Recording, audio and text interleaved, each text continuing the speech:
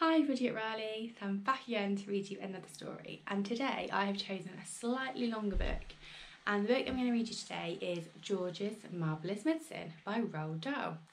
So let's see what happens in the story. Okay, so you've got some characters here. So we have got George Cranky, Mr. Killy Cranky, Mrs. Cranky and Grandma.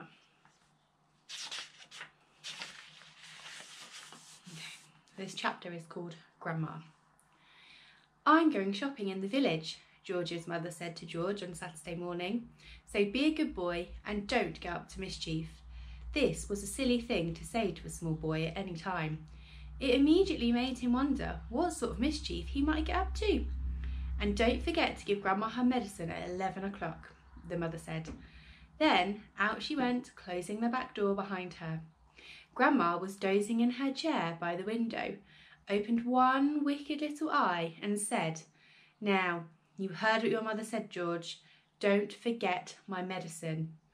"No, Grandma," said George, "and just try to behave yourself for once in a while she's away." "Yes, Grandma," George said. George was bored to tears. He didn't have brother or sister. His father was a farmer, and the farm they lived on was miles away from anywhere, so there were never any children to play with. He was tired of staring at pigs and hens and cows and sheep. He was especially tired of having to live in the same house as that grizzly old grunion of a grandma. Looking after her all by himself was hardly the most exciting way to spend a Saturday morning.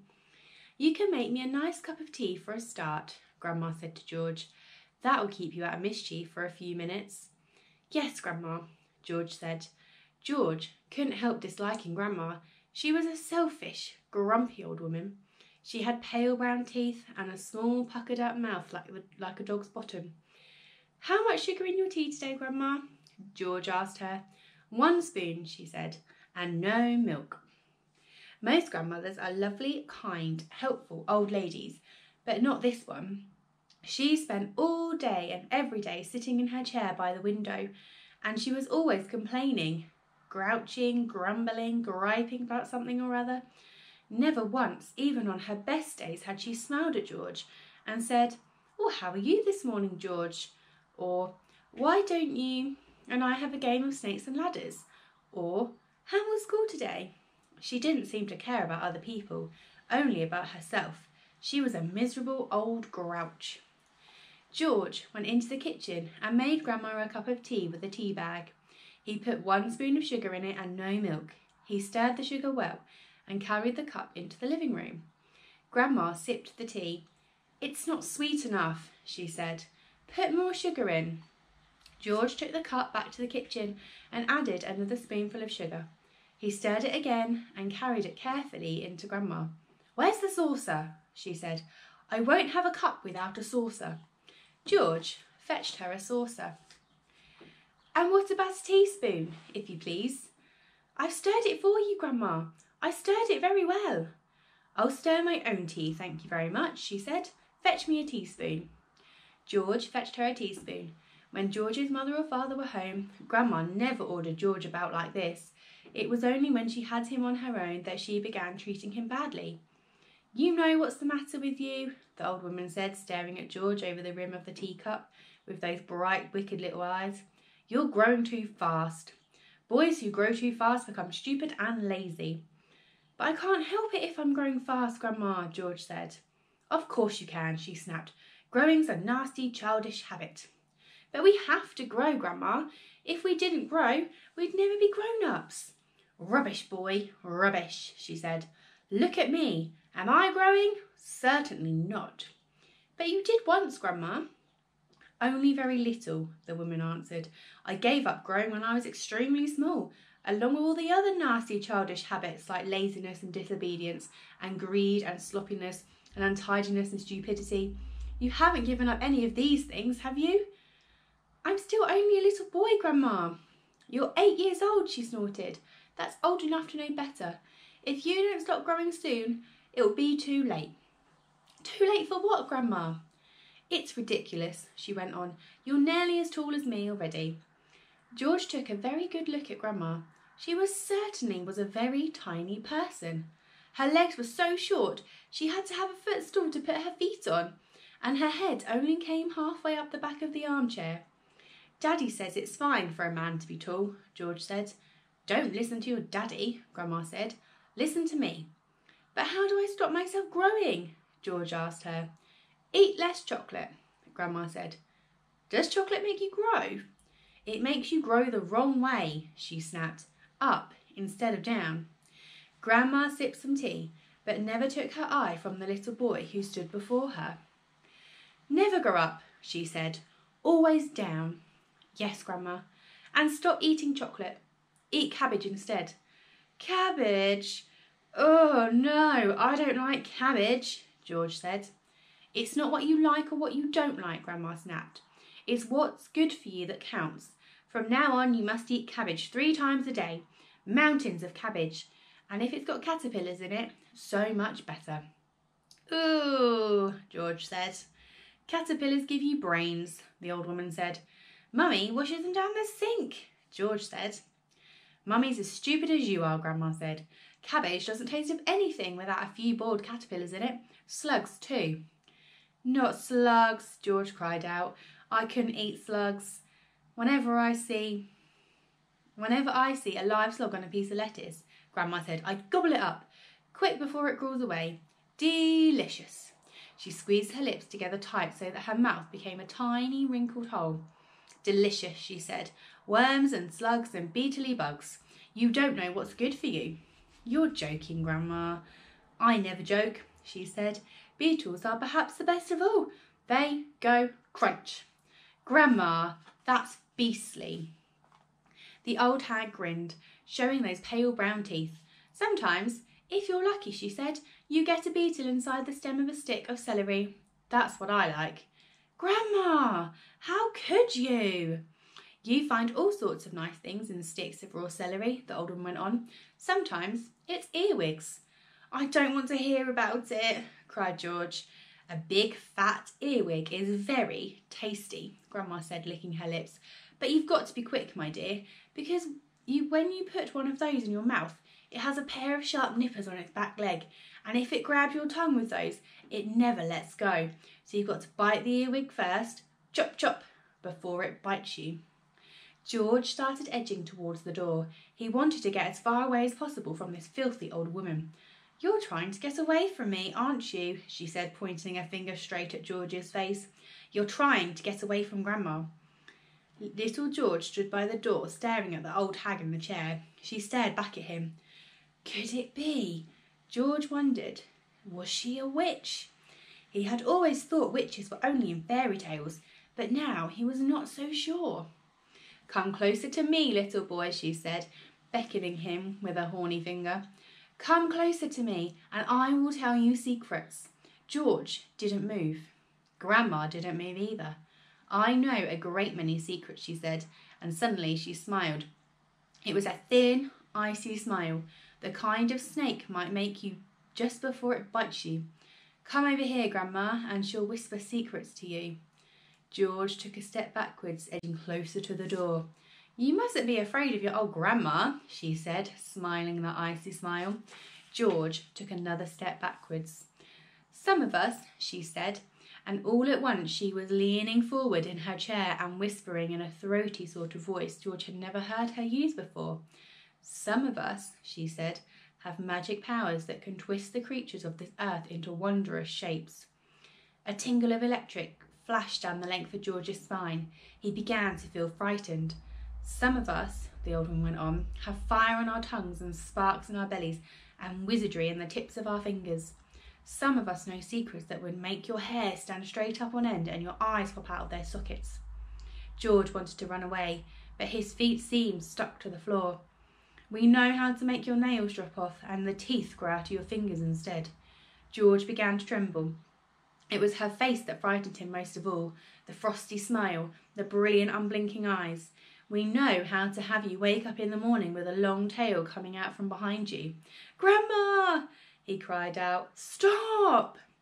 We know secrets, my dear, about dark places where dark things live and squirm and slither all over each other. George made a dive for the door. It doesn't matter how far you run, he heard her saying. You won't ever get away. George ran into the kitchen, slamming the door behind him.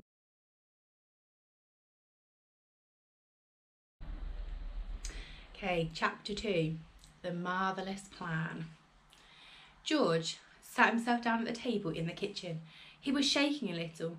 Oh, how he hated Grandma. He really hated that horrid old witchy woman, and all of a sudden he had a tremendous urge to do something about her, something whopping, something absolutely terrific, a real shocker, a sort of explosion. He wanted to blow away the witchy smell that hung about her in the next room. He may have only been 8 years old, but he was a brave little boy. He was ready to take this old woman on. I'm not going to be frightened by her, he said softly to himself. But he was frightened, and that's why he wanted to explode her away. Well, not quite, but he did want to shake the old woman up a bit. Very well then. What would it be for this whipping, terrific, exploding shocker for Grandma? He would have liked to put a firework banger under her chair, but he didn't have one. He would have liked to put a long green snake down the back of her dress, but he didn't have a long green snake. He would have liked to put 6 big black rats in the room with her and lock the door, but he didn't have 6 big black rats. As George sat there pondering this interesting problem, his eye fell upon the bottle of Grandma's brown medicine standing on the sideboard. Rotten stuff it seemed to be.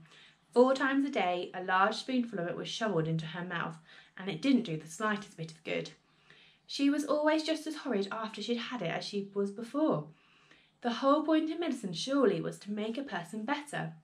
If it didn't do that, then it was quite useless. So ho, thought George suddenly. Aha! I know exactly what I'll do. I'll make her a new medicine, one that is strong and so fierce and fantastic it will either cure her completely or blow off the top of her head. I'll make her a magic medicine, a medicine no doctor in the world has ever made before. George looked at the kitchen clock. It said 10:05. There was nearly an hour left before Grandma's next dose was due at 11. Here you go then, cried George, jumping from the table. A magic medicine it will be. So, give me a bug and a jumping flea. Give me 2 snails and lizards 3, and a slimy squiggler from the sea, and the poisonous sting of a bumblebee, and the juice from the fruit of a jujube tree, and the powdered bone of a wombat's knee, and 100 other things as well, each with a nasty smell. I'll stir them up, I'll boil them long, a mixture tough, a mixture strong, and then hey-ho, and down it goes, a nice big spoonful. Hold your nose, just gulp it down and have no fear. How do you like it, Granny dear? Will she go pop? Will she explode?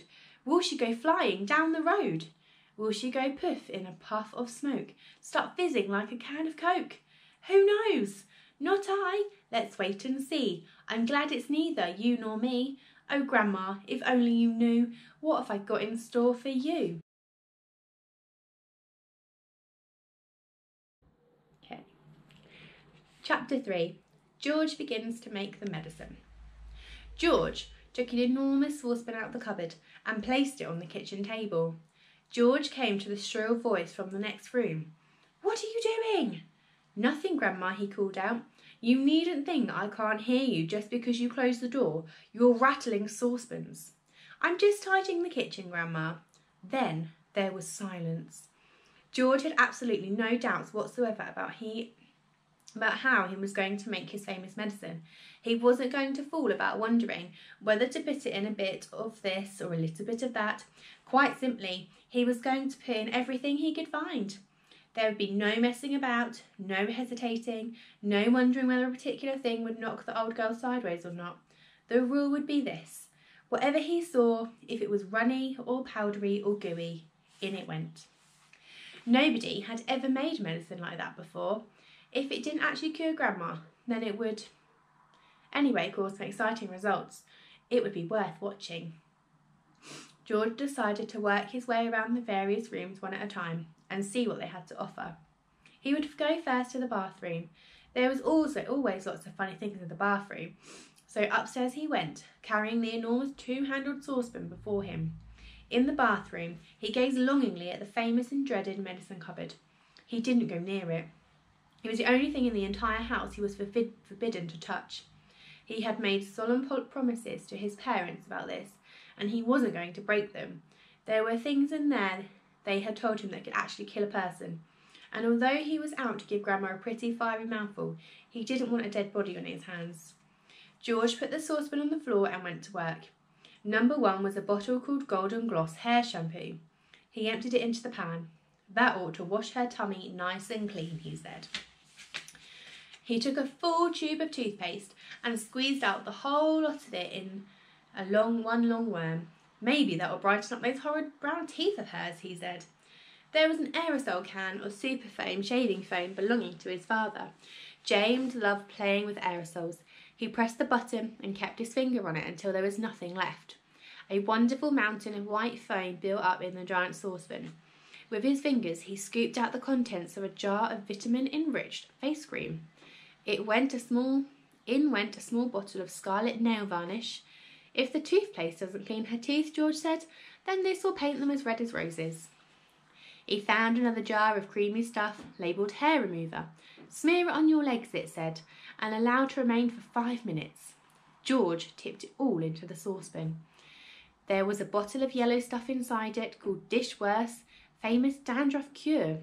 In it went. There was something called Brilliant for cleaning false teeth. It was a white powder. In that went too. He found another aerosol can. Nevermore ponking deodorant spray guaranteed, it said, to keep away unpleasant body smells for the whole day. She could use plenty of that, George said as he sprayed the entire canful into the saucepan. Liquid paraffin was the next one. It was a big bottle. He hadn't the faintest idea what it did to you, but he poured it in anyway. That, he thought, looking around him, was all from the bathroom. On his mother's dressing table in the bedroom, George found yet another aerosol can. It was called Helga's Hair Set. Hold 12 inches away from the hair and spray lightly. He squirted the whole lot into the saucepan. He did enjoy squirting these aerosols. There was a bottle of perfume called Flowers of Turnips. It smelled of old cheese. In it went. And in too went a large round box of powder. It was called Pink Plaster. There was a powder puff on top, and he threw that in as well for luck. He found a couple of lipsticks, pulled out the greasy red things out of their little cases and added them to the mixture. The bedroom had nothing more to offer, so George carried the enormous saucepan downstairs again and trotted into the laundry room, where the shelves were full of all kinds of household items.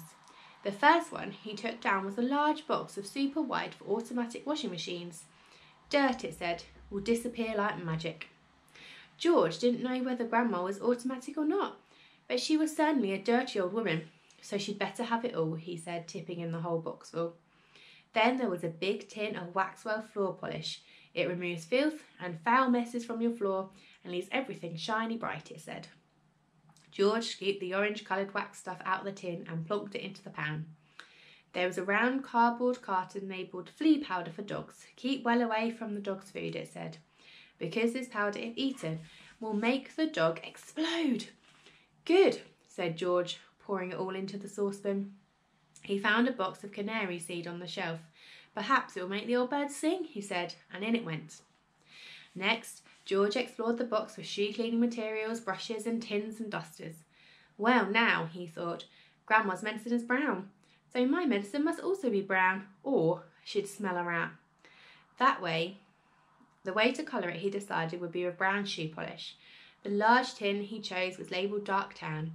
Splendid. He scooped it out with an old spoon and plopped it into the pan. He would stir it up later. On his way back to the kitchen, George saw a bottle of gin standing on the sideboard. Grandma was very fond of gin. She was allowed to have a small nip of it every evening. Now he would give her a treat. He would pour in the whole bottle. He did. Back in the kitchen, George put a huge saucepan on the table and went over to the cupboard that serves as a larder. The shelves were bulging with bottles and jars of every sort. He chose the following and emptied them one by one into the saucepan. A tin of curry powder, a tin of mustard powder, a bottle of extra hot chilli sauce, a tin of black peppercorns, a bottle of horseradish sauce. There, he said aloud, that should do it. George, came the screechy voice from the next room. Who are you talking to in there? What are you up to? Nothing, Grandma, absolutely nothing, he called back. Is it time for my medicine yet? No, Grandma, not for about half an hour. Well, just you see, don't forget it. I won't, Grandma, George answered. I promise, I won't. Chapter 4. Animal Pills. At this point, George suddenly had an extra good wheeze. Although the medicine cupboard in the house was forbidden ground, what about the medicines his father kept on the shelf in the shed next to the hen house? The animal medicines. What about those? Nobody had never told him he mustn't touch them. Let's face it, George said to himself, hairspray and shaving cream and shoe polish are all very well, and they will no doubt cause some splendid explosion inside the old geezer. But what the magic mixture now needs is a touch of the real stuff, real pills and real tonics, to give it punch and muscle. George picked up the heavy 3/4 full saucepan and carried it out of the back door. He crossed the farmyard and headed straight for the shed along the hen house. He knew his father wouldn't be there. He was out haymaking in one of the meadows. George entered the dusty old shed and put the saucepan on the bench. Then he looked up at the medicine shelf. There were 5 big bottles there. 2 were full of pills, 2 were full of running stuff, and 1 was full of powder. I'll use them all, George said. Grandma needs them. Boy, does she need them. The first bottle he took down contained an orange-coloured powder. The label said, for chickens with foul pest, hen gripe, sore beak, scammy legs, coccolitis, egg trouble, broodiness or loss of feathers. Mix 1 spoonful only with each bucket of feed. Well, George said aloud to himself as he tipped in the whole bottle full, the old bird won't be losing any feathers after she's had a dose of this. The next bottle he took down had about 500 gigantic purple pills in it, for horses with horse throats, it said on the label. The horse-throated horse should suck 1 pill twice a day. Grandma may not have a horse throat, George said, but she certainly got a sharp tongue. Maybe that will cure that instead. Instead, into the saucepan went the 500 gigantic purple pills. Then there was a bottle of thick yellowish liquid for cows, bulls and the label said. For cows and bulls, the label said. Will cure cowpox, cow mange, crumpled horns, bad breath in bulls, earache, toothache, headache, hoofrache, tailache and sore udders. That grumpy old cow in the living room has one of those rotten illnesses, George said. She'll need it all. With a slop and a gurgle, the yellow liquid splashed into the now nearly full saucepan. The next bottle contained a brilliant red liquid. Sheep dip, it said on the label, for sheep with sheep rot and for getting rid of ticks and fleas. Mix 1 spoonful in 1 gallon of water and slosh it over the sheep. Caution, do not make the mixture any stronger or the wool will fall out and the animal will be naked. By gum, said George, how I'd love to walk in and slosh it all over Grandma and watch the ticks and fleas go jumping off her. But I can't. I mustn't. So she'll have to drink it instead. He poured the bright red medicine into the saucepan. The last bottle on the shelf was full of pale green pills. Pig pills, the label announced. For pigs with pork freckles, tender trotters, bristle blight and swine sickness. Give 1 pill per day. In severe cases, 2 pills may be given, but more than that will make the pig rock and roll. Just the stuff, said George, for that miserably old pig back there in that house. She'll need a very big dose. He tipped all the green pills, hundreds and hundreds of them, into the saucepan. There was an old stick lying on the bench that had been used for stirring paint. George picked it up and started to stir his marvellous concoction.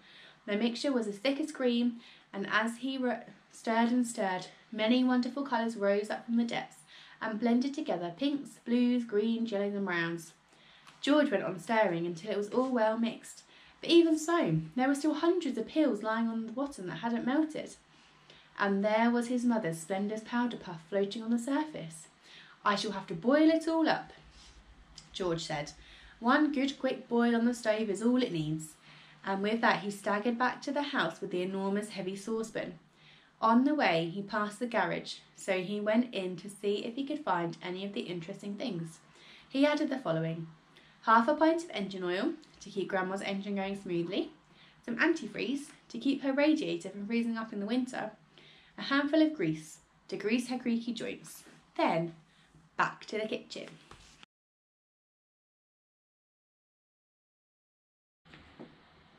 Chapter 5. The Cook-Up. In the kitchen, George put the saucepan on the stove and turned up the gas flame underneath it as high as it would go. "George," came the awful voice from the next room, "it's time for my medicine." "Not yet, Grandma," George called back. "There's still 20 minutes before 11 o'clock. "What mischief are you up to in there now?" Granny screeched. "I hear noises." George thought it best not to answer this one. He found a long wooden spoon in the kitchen drawer and began stirring hard. The stuff in the pot got hotter and hotter. Soon the marvellous mixture began to froth and foam. A rich blue smoke, the colour of peacocks, rose from the surface of the kitchen, and a fiery, fearsome smell filled the kitchen. It made George choke and splutter. It was a smell unlike anything he had smelled before.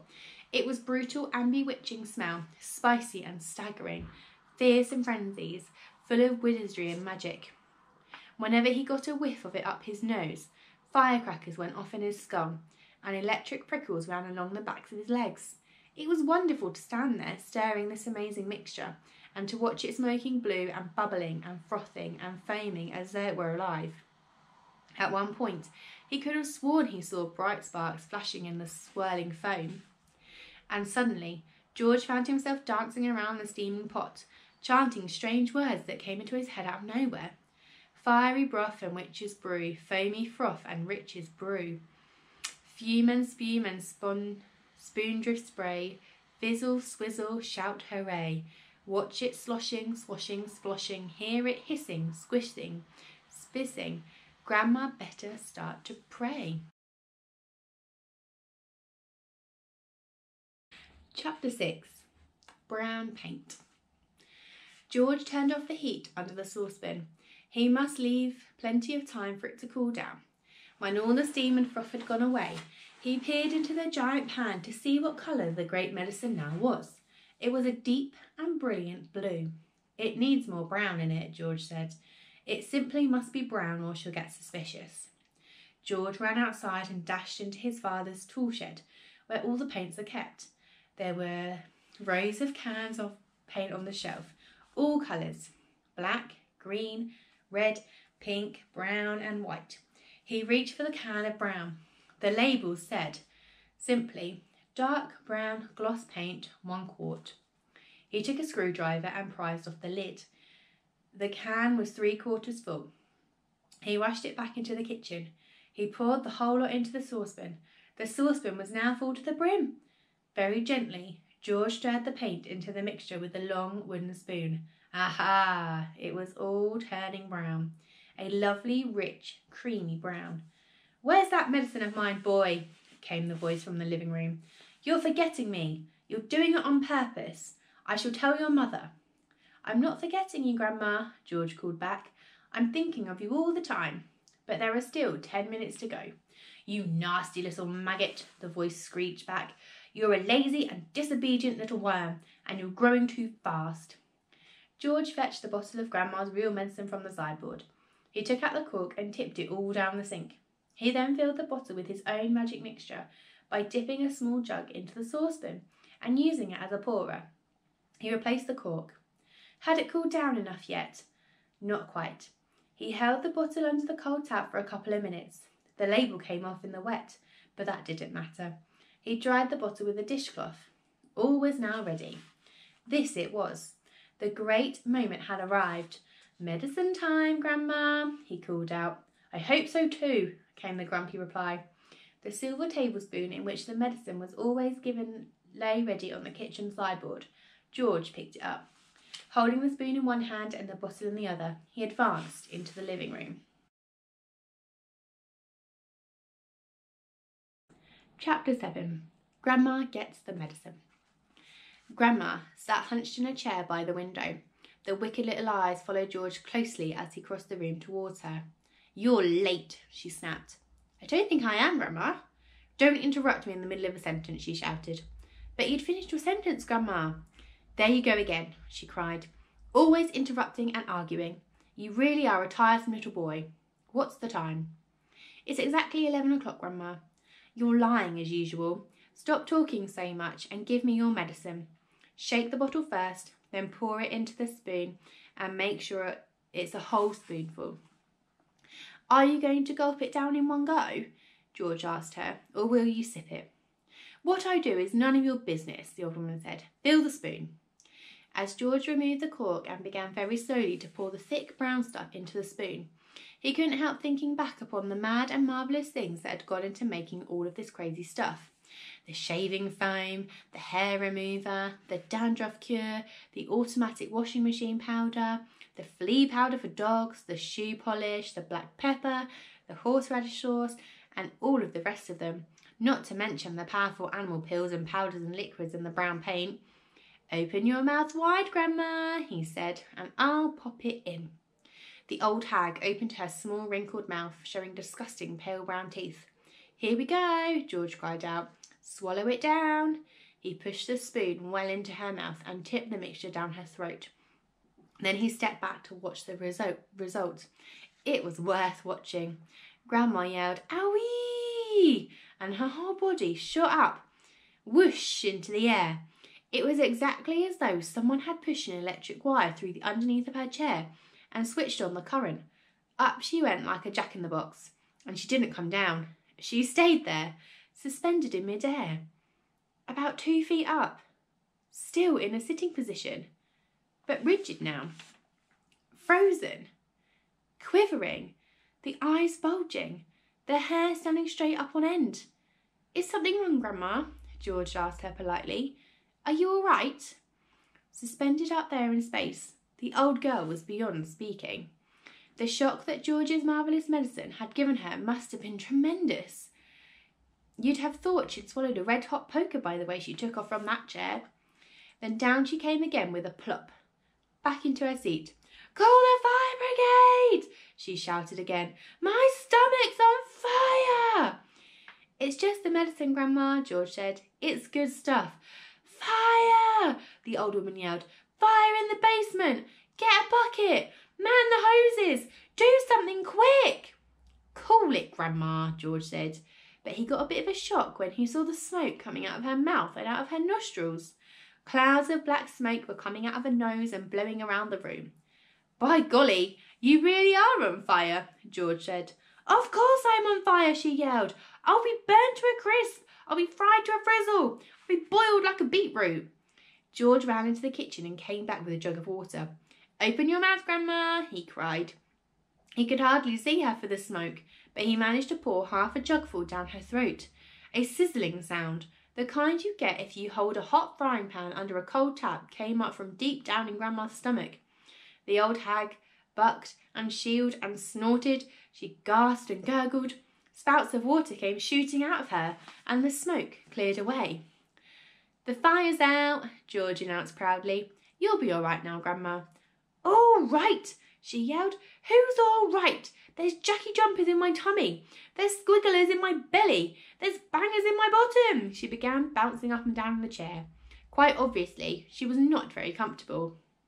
"You'll find it's doing you a lot of good, that medicine, Grandma," George said. "Good!" she screamed. "Doing me good! It's killing me!" Then she began to bulge. She was swelling.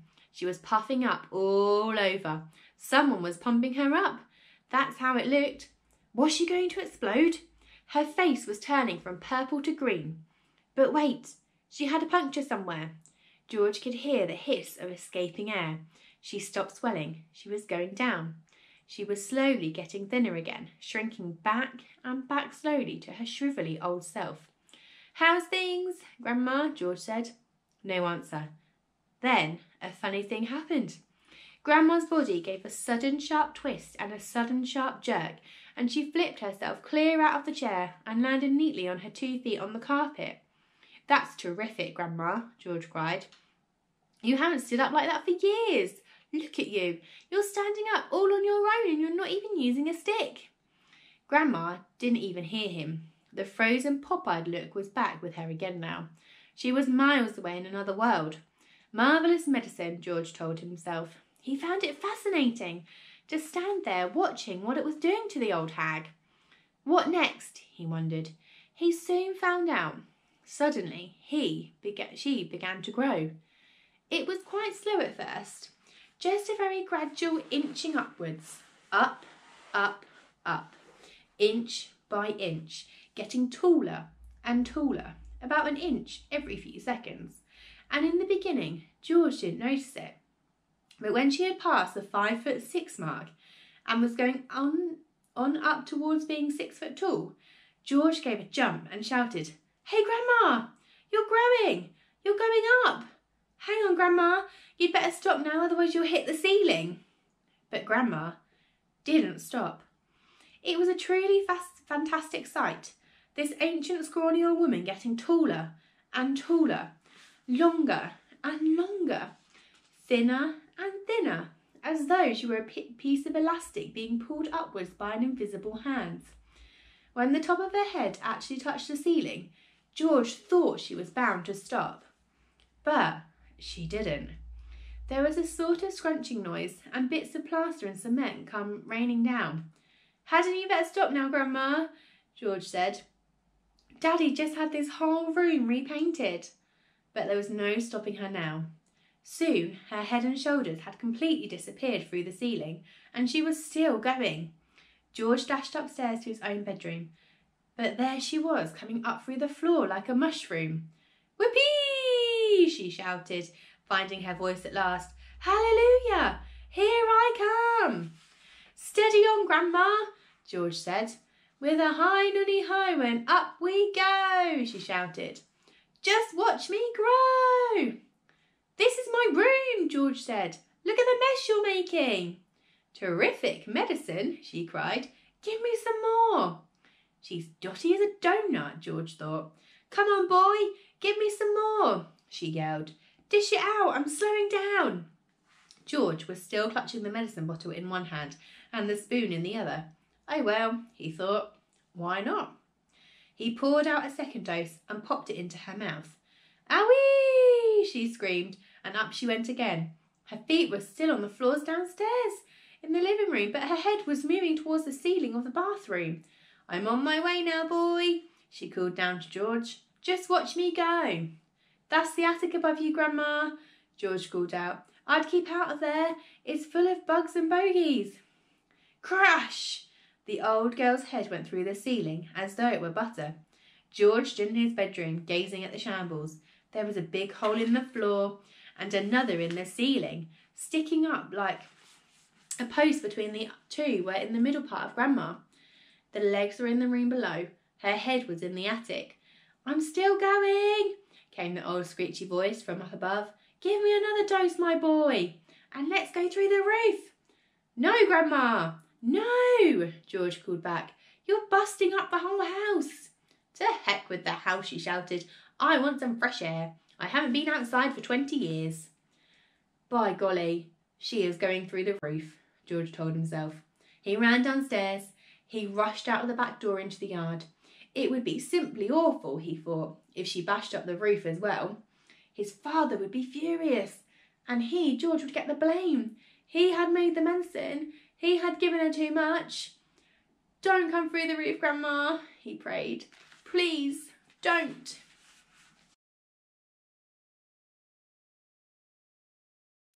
Chapter 8. The Brown Hen. George stood in the farmyard looking up at the roof. The old farmhouse had a fine roof of pale red tiles and tall chimneys. There was no sign of Grandma. There was only a song thrush sitting on one of the chimney posts singing a song. The old wurzel got stuck in the attic, George thought. Thank goodness for that. Suddenly, a tile came clattering down from the roof and fell into the yard. The song thrush took off fast and flew away. Then another tile came down. Then half a dozen more. And then, very slowly, like some weird monster rising up from the deep, Grandma's head came through the roof.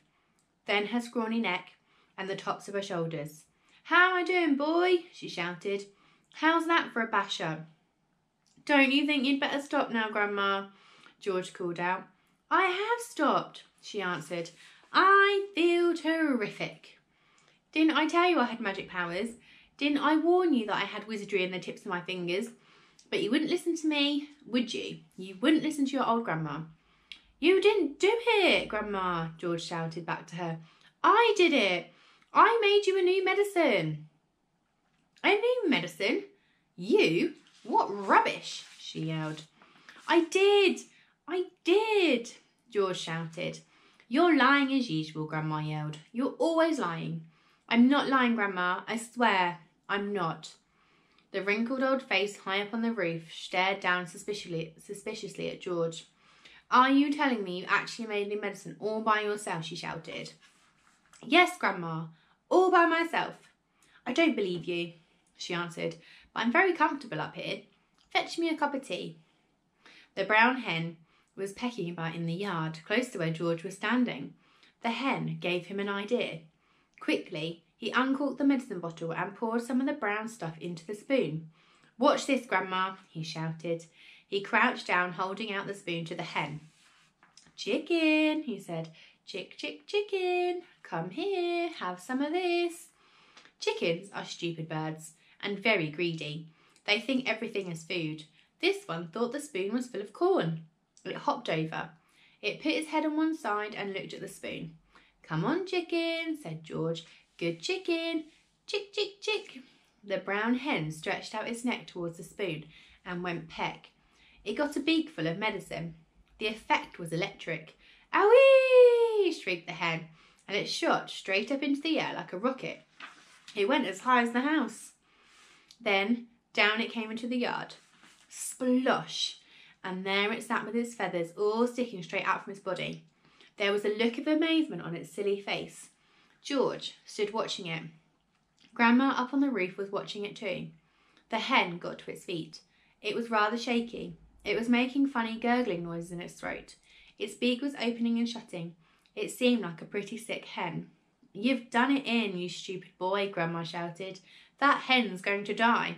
Your father will be after you now. He'll give you socks and serve you right. All of a sudden, black smoke started pouring out of the hen's beak. It's on fire! Grandma yelled. The hen's on fire! George ran to the water trough to get a bucket of water. That hen will be roasted and ready for eating any moment, Grandma shouted. George sloshed the bucket of water over the hen. There was a sizzling sound and the smoke went away. Old hen's laid its last egg, Grandma shouted. Hens don't do any laying after they've been set on fire. Now that the fire was out, the hen seemed better. It stood up properly. It flapped its wings, then it crouched down low to the ground, as though getting ready to jump. It did jump. It jumped high into the air and turned a complete somersault, then landed back on its feet. It's a circus hen, Grandma shouted from the rooftop. It's a flipping acrobat. Now the hen began to grow. George had been waiting for this to happen. It's growing, he yelled. It's growing, Grandma. Look, it's growing. Bigger and bigger. Taller and taller it grew.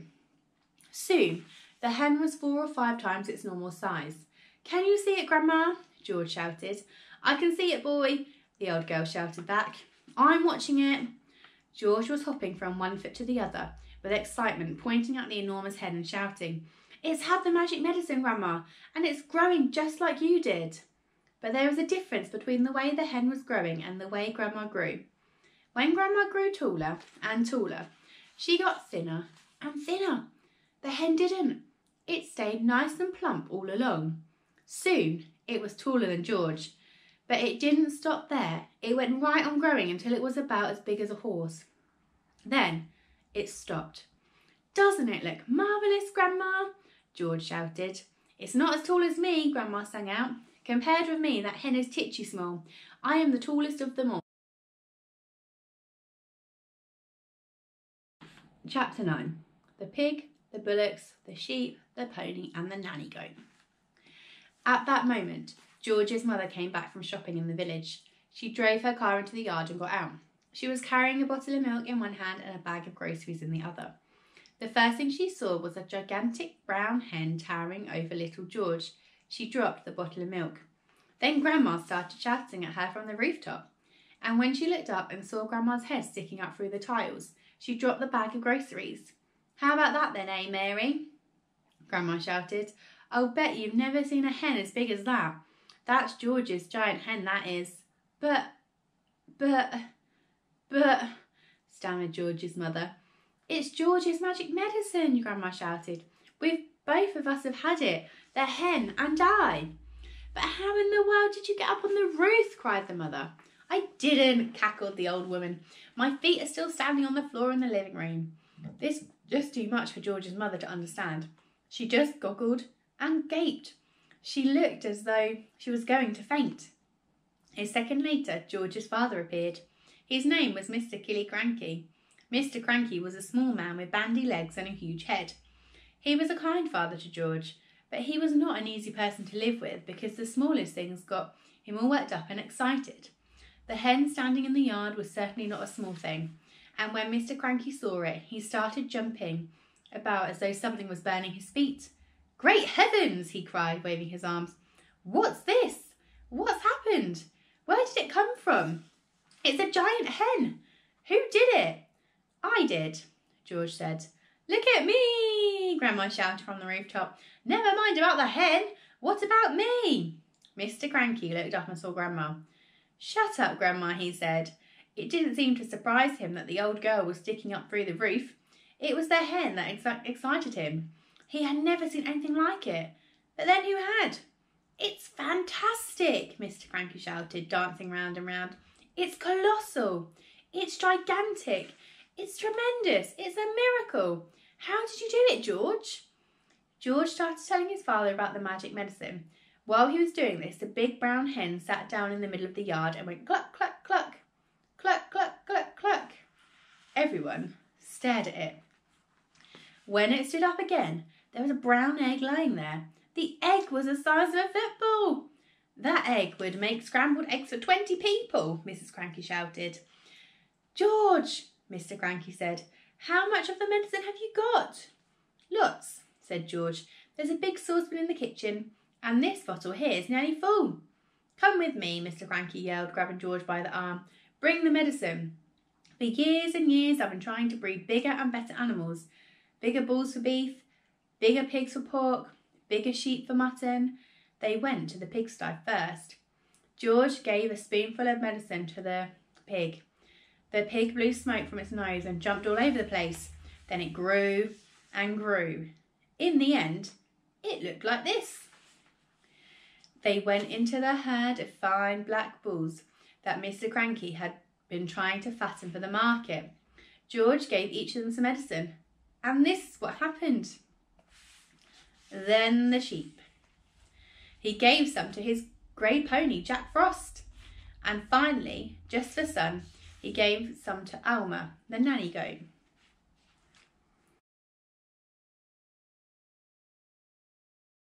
Chapter 10. A Crane for Grandma. Grandma, from high up on the rooftop, could see something that was going on, and she didn't like what she saw. She wanted to be the centre of attention, and nobody was taking the slightest notice of her. George and Mr. Cranky were running around and getting excited about the enormous animals. Mrs. Cranky was washing up in the kitchen, and Grandma was all alone on the rooftop. "Hey you," she yelled. "George, get me a cup of tea this minute, you idle little beast." "Don't listen to the old goat," Mr. Cranky said. "She's stuck where she is, and it's a good thing too." "But we can't leave her up there, Dad," George said. "What if it rains?" "George," Grandma yelled. "Oh, you horrible little boy, you disgusting little worm. Fetch me a cup of tea at once and a slice of currant cake." "We'll have to get her out, Dad," George said. "She won't give us any peace if we don't." Mrs. Cranky came outside and she agreed with George. "She's my own mother," she said. "She's a pain in the neck," Mr. Cranky said. "I don't care," Mrs. Cranky said. "I'm not leaving my own mother sticking up through the roof for the rest of her life." So in the end, Mr. Cranky telephoned the crane company and asked them to send their biggest crane out to the house at once. The crane arrived 1 hour later. It was on wheels, and there were 2 men inside it. The crane men climbed up onto the roof and put ropes under Grandma's arms. Then she was lifted right up through the roof. In a way, the medicine had done Grandma good. It had not made her any less grumpy or bad-tempered, but it seemed to have cured all of her aches and pains, and she was suddenly as frisky as a ferret. As soon as a crane had lowered her to the ground, she ran over to George's huge pony, Jack Frost, and jumped onto his back. The ancient old hag, who was now as tall as a house, then galloped about the farm on the gigantic pony, jumping over trees and sheds and shouting, "Out of my way! Clear the decks! Stand back, you miserable midgets, and I'll trample you to death," and other silly things like that. But because Grandma was now much too tall to get back into the house, she had to sleep that night in the hay barn with the mice and the rats.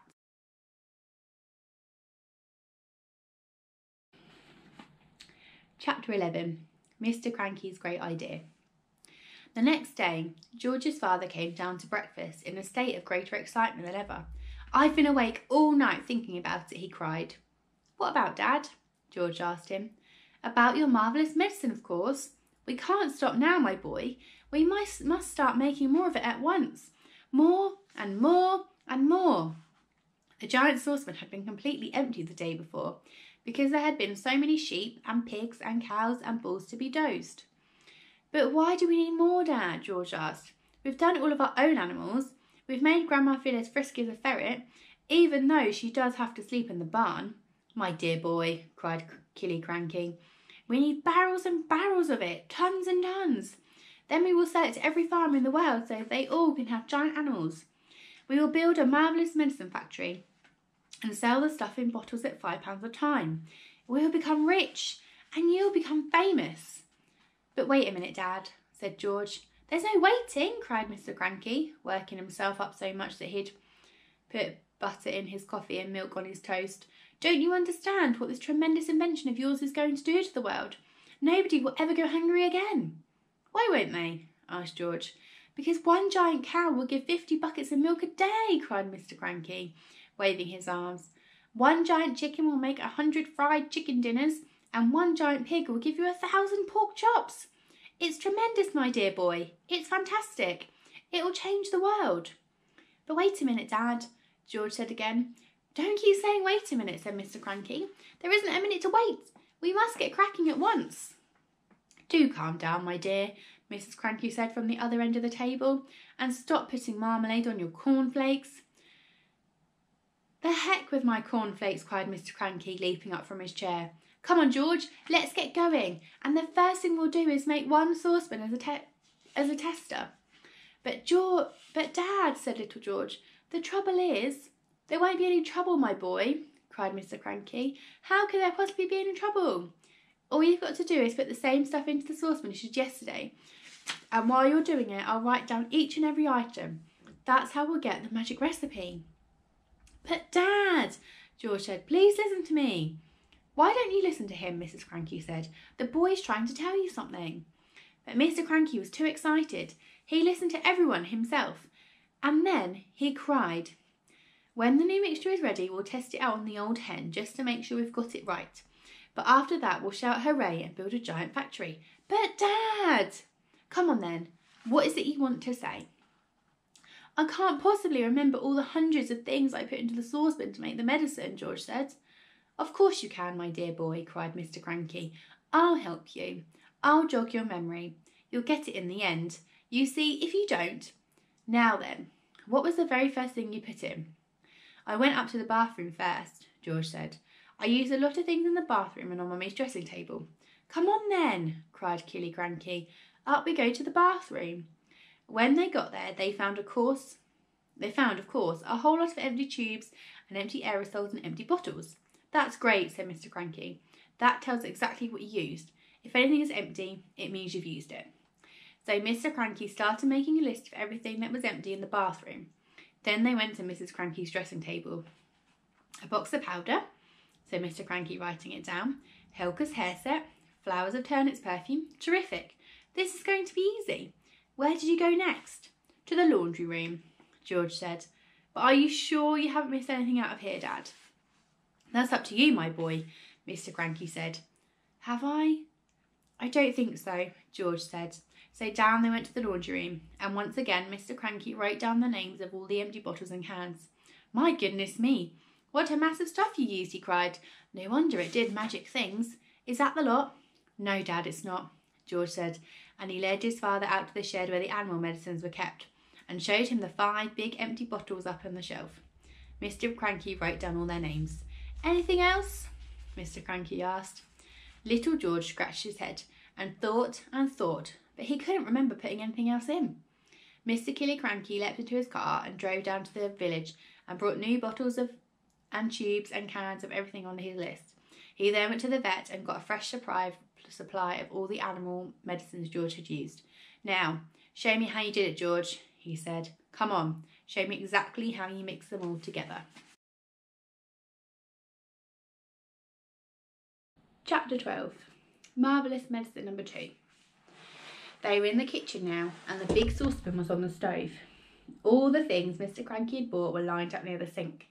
"Come along, my boy," cried Killycranky. "Which one did you put in first?" "This one," George said. "Golden Gloss Hair Shampoo." He emptied the bottle into the pan. "Now the toothpaste," George went on, "and the shaving foam, and the face cream, and the nail varnish." "Keep at it, my boy," cried Mr. Cranky, dancing round the kitchen. "Keep putting them in. Don't stop, don't pause, don't hesitate. It's a pleasure, my dear fellow, to watch you work." One by one, George poured and squeezed the things into the saucepan. With everything so close at hand, the whole job didn't take him more than 10 minutes. But when it was all done, the saucepan didn't somehow seem to be quite as full as it had been the first time. "Now what did you do?" cried Mr. Cranky. "Did you stir it?" "I boiled it," George said, "but not for long, and I stirred it as well." So Mr. Cranky lit the gas under the saucepan and George stirred the mixture with the same long wooden spoon he had used before. "It's not brown enough," George said. "Wait a minute, I know what I've forgotten." "What?" cried Mr. Cranky. "Tell me quick, because we've forgotten even one tiny thing, then it won't work." "At least not in the same way." "A quart of brown gloss paint," George said. "That's what I've forgotten." Mr. Killycranky shot out of the house into his car like a rocket. He sped down to the village and bought the paint and rushed back again. He opened the can in the kitchen and handed it to George. George poured the paint to the saucepan. "Aha, that's better," George said. "That's more like the right colour." "It's boiling," cried Mr. Cranky. "It's boiling and bubbling, George. Is it ready yet?"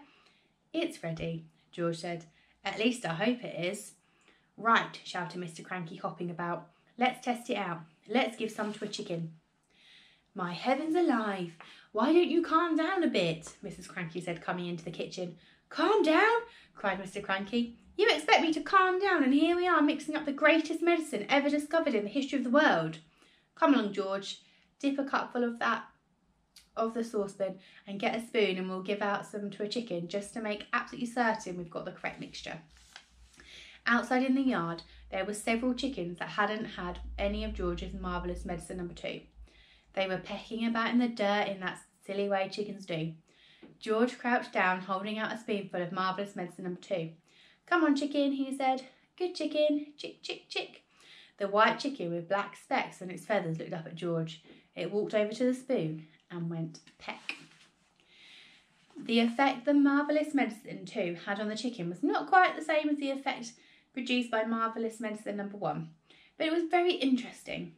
"Whoosh!" shrieked the chicken, and it shot 6 feet up into the air and came down again.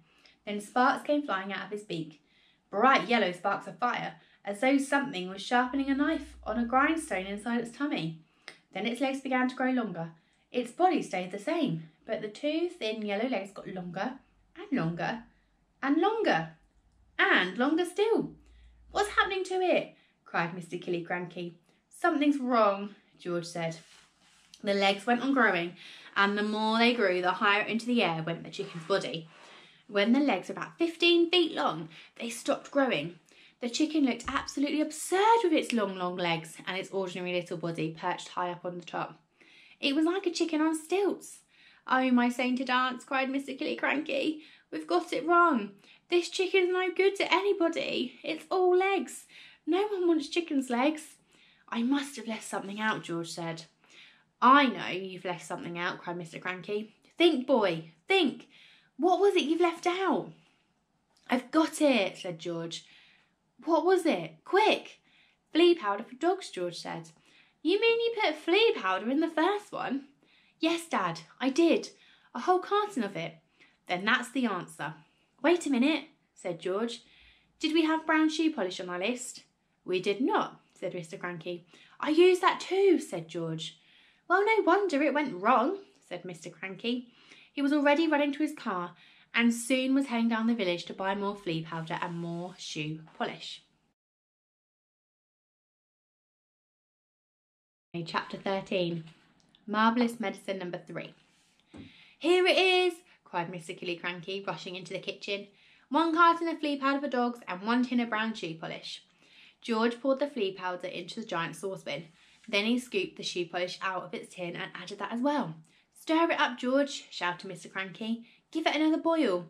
We've got it this time. I bet we've got it. After Marvellous Medicine Number 3 had been boiled and stirred, George took a cupful of it out of the yard to try it on another chicken. Mr. Cranky ran after him, flapping his arms and hopping with excitement. Come and watch this one, he called out to Mrs. Cranky. Come and watch us turning an ordinary chicken into a lovely great big one that lays eggs as large as footballs. I hope you do better than last time, said Mrs. Cranky, following them out. Come on, chicken, said George, holding out a spoonful of medicine number 3. Good chicken. Chick, chick, chick, chick, chick. Have some of this lovely medicine. A magnificent black cockerel with a scarlet comb came stepping over. The cockerel looked at the spoon and it went peck. Cock-a-doodle-doo, squawked the cockerel, shooting up into the air and coming down again. Watch him now, cried Mr. Cranky. Watch him grow. Any moment he's going to start getting bigger and bigger. Mr. Cranky, Mrs. Cranky and little George stood in the yard staring at the black cockerel. The cockerel stood quite still. It looked as though it had a headache. What's happening to its neck? Mrs. Cranky said. It's getting longer, George said. I'll say it's getting longer, Mrs. Cranky said. Mr. Cranky, for once, said nothing. Last time it was the legs, Mrs. Cranky said. Now it's the neck. Who wants a chicken with a long neck? You can't eat a chicken's neck. It was an extraordinary sight. The cockerel's body hadn't grown at all, but the neck was now about 6 feet long. All right, George, Mr. Cranky said. What else have you forgotten? I don't know, George said. Oh, yes, you do, Mr. Cranky said. Come along, boy, think. There's probably just one vital thing missing and you've got to remember it. I put in some engine oil from the garage, George said. Did you have that on your list? Eureka, cried Mr. Cranky. That's the answer. How much did you put in? 1/2 pint, George said. Mr. Cranky ran to the garage and found another 1/2 pint of oil and some antifreeze. George called after him. I sloshed in a bit of antifreeze. Chapter 14. Marvellous Medicine Number 4. Back in the kitchen once again, George, with Mr. Cranky watching him anxiously, tipped 1/2 pint of engine oil and some antifreeze into the giant saucepan. Boil it up again, cried Mr. Cranky. Boil it and stir it. George boiled it and stirred it. You'll never get it right, said Mrs. Cranky. Don't forget, you just have to have the same things, but you have to have exactly the same amounts of those things. And how can you possibly do that? You keep out of this, cried Mr. Cranky. We're doing fine. We've got it this time. You see if we haven't. This was George's Marvellous Medicine Number 4, and when it had boiled for a couple of minutes, George once again carried a cupful of it into the yard. Mr. Cranky ran around him. Mrs. Cranky followed more slowly. You're going to have some mighty queer chickens right around here if you keep going on like this, she said. Dish it out, George, cried Mr. Cranky. Give it a spoonful to that one over there. He pointed to the brown hen. George knelt down and held out the spoon with the new medicine in it. Chick, chick, he said. Try some of this. The brown hen walked over and looked at the spoon, then it went peck. Ouch, it said. Then a funny whistling noise came out of its beak. Watch it grow, shouted Mr. Cranky. Don't be too sure, said Mrs. Cranky. Why is it whistling like that? Keep quiet, woman, cried Mr. Cranky. Give it a chance. They stood there staring at the brown hen. It's getting smaller, George said. Look at it, Dad. It's shrinking. And indeed it was. In less than a minute, the hen had shrunk so much it was no bigger than a new hatched chick. It looked ridiculous. Okay, the last chapter, chapter 15. Goodbye, Grandma. There's still something you've left out, Mr. Cranky said. I can't think what it could be, George said. Give it up, Mrs. Cranky said. Pack it in. You'll never get it right. Mr. Cranky looked very forlorn. George looked pretty fed up too. He was still kneeling on the ground with the spoon in one hand and the cup full of medicine in the other. The ridiculous tiny brown hen was walking slowly away. At that point, Grandma came striding into the yard from her enormous height. She glared down at the three people below her and she shouted, "What's going on around here? Why hasn't anyone brought me my morning cup of tea? It's bad enough having to sleep in the yard with the rats and the mice, but I'll be blowed. If I'm going to starve as well, no tea, no eggs and bacon, no buttered toast." "I'm sorry, Mother," Mrs. Cranky said. "We've been terribly busy. I'll get you something straight away." "Let George get it, the lazy little brute," Grandma shouted. Just then, the old woman spotted the cup in George's hand. She bent down and peered into it. She saw that it was full of brown liquid. It looked very much like tea. "Ho, ho!" she cried. "Ha, ha! So that's your little game, is it? You look after yourself all right, don't you?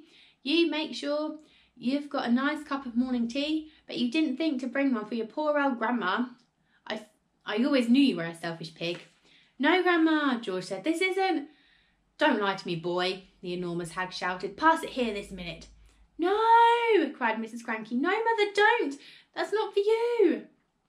"Now you're against me too," shouted Grandma. "My own daughter trying to stop me having my breakfast, trying to starve me out." Mr. Cranky looked up at the horrid old woman and he smiled sweetly. "Of course it's for you, Grandma," he said. "You take it and drink it whilst it's nice and hot." "Don't think I won't," Grandma said, bending down from her great height and reaching out her huge hand for the cup. "Hand it over, George." "No, no, Grandma," George cried, pulling the cup away. "You mustn't. You're not to have it." "Give it to me, boy," yelled Grandma. "Don't," cried Mrs. Cranky. "That's George's, Marvellous." "Everything's George's around here," shouted Grandma. "George this, George's that. I'm fed up with it." She snatched the cup out of little George's hand and carried it high up out of reach. "Drink it up, Grandma," Mr. Cranky said, grinning hugely. "Lovely tea." "No!" the other two cried. "No, no, no!" But it was too late. The ancient beanpole had already put the cup to her lips, and in one gulp she swallowed everything that was in it. "Mother," wailed Mrs. Cranky, "you've drunk 50 doses of George's Marvellous Medicine No. 4, and look what one tiny spoonful did to that little old brown hen." But Grandma didn't even hear her. Great clouds of steam were already pouring out of her mouth that she was beginning to whistle. "This is going to be interesting," Mr. Cranky said, still grinning. "Now you've done it," cried Mrs. Cranky, glaring at her husband. "You've cooked the old girl's goose." "I didn't do anything," Mr. Cranky said. "Oh, yes, you did. You told her to drink it." A tremendous hissing sound was coming from above their heads. Steam was shooting out of Grandma's mouth and nose and ears and whistling as it came. "She'll feel better after she's let off a bit of steam," Mr. Cranky said. "She's going to blow up," Mrs. Cranky wailed. "Her boiler's going to burst. Stand clear," Mr. Cranky said. George was quite alarmed. He stood up and ran back a few paces. The jets of white steam kept squirting out of the skinny old hag's head, and the whistling was so high and shrill it hurt the ears. "Call the fire brigade," called Mrs. Cranky. "Call the police. Man the hose pipes." "Too late," said Mr. Cranky, looking pleased. "Grandma," shrieked Mrs. Cranky. "Mother, run to the drinking trough and put your head under the water." But even as she spoke, the whistling suddenly stopped and the steam disappeared. That was when Grandma began to get smaller. She had started off with her head as high as the roof of the house, but now she was coming down fast. "Watch this, George," Mr. Cranky shouted, hopping around the yard and flapping his arms. "Watch what happened when someone's had 50 spoonfuls instead of one." Very soon, Grandma was back to normal height. "Stop!" cried Mrs. Cranky. "That's just right." But she didn't stop. Smaller and smaller she got. Down and down she went. In another half a minute she was no bigger than the bottle of a lemonade. "How do you feel, Mother?" asked Mrs. Cranky anxiously. Grandma's tiny face still bore the same foul and furious expression it always had. Her eyes, no bigger now than the little keyholes, were blazing with anger. "How do I feel?" she yelled. "How do you think I feel? How would you feel if you'd been a glorious giant 1 minute ago and now you're a miserable midget?" "She's still going," shouted Mr. Cranky gleefully. "She's still getting smaller." And by golly, she was. When she was no bigger than a cigarette, Mrs. Cranky made a grab for her. She held her in her hands and cried, "How do I stop her getting smaller still?" "You can't," said Mr. Cranky. "She's had 50 times the right amount." "I must stop her." Mrs. Cranky wailed. I can hardly see her as it is. Catch hold of each end and pull, Mr. Cranky said. By then, Grandma was the size of a matchstick and still shrinking past. A moment later, she was no bigger than a pin. Then a pumpkin seed. Then, where is she? Cried Mrs. Cranky. I've lost her. Hooray, shouted Mr. Cranky. She's gone. She's disappeared completely, cried Mrs. Cranky. That's what happens if you're grumpy and bad-tempered, said Mr. Cranky. Great medicine of yours, George. George didn't know what to think. For a few minutes, Mrs. Cranky kept wandering around with a puzzled look on her face, saying, Mother, where are you? Where have you gone? Where have you got to? How can I find you? But she calmed down quite quickly, and by lunchtime she was saying, Oh well, I suppose it's for the best, really. She was a bit of a nuisance around the house, wasn't she? Yes, said Mr. Cranky, she most certainly was. George didn't say a word. He felt quite trembly. He knew something tremendous had taken place this morning. For a few brief moments he had touched with the very tips of his fingers the edge of the magic world. So now we've reached the end of the story. I've got a few questions for you that I'm going to ask you and see if you can tell me what the answer is. So, question number 1. What is the first thing that George puts into his medicine? Is it number 1, Golden Gloss hair shampoo? Number 2, Superphone shaving soap? Or is it number 3, Waxwell floor polish? And the second question, what colour does the medicine need to be? Is it number 1, brown, number 2, blue, or number 3, green? Question number 3, what happens when Grandma drinks George's medicine? Number 1, she starts to dance. Number 2, she jumps off her chair. Number 3, she runs around in circles.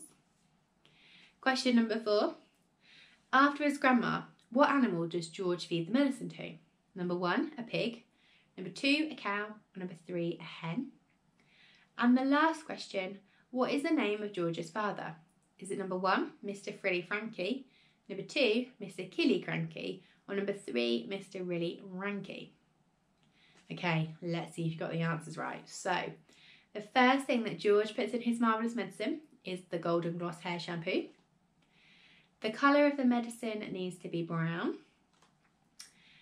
When Grandma drinks the medicine, she jumps off her chair.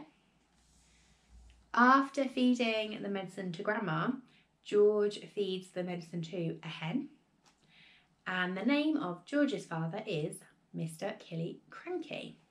Okay, so I hope that you enjoyed that quite long story and was able to answer the questions. And I will see you all soon. Bye!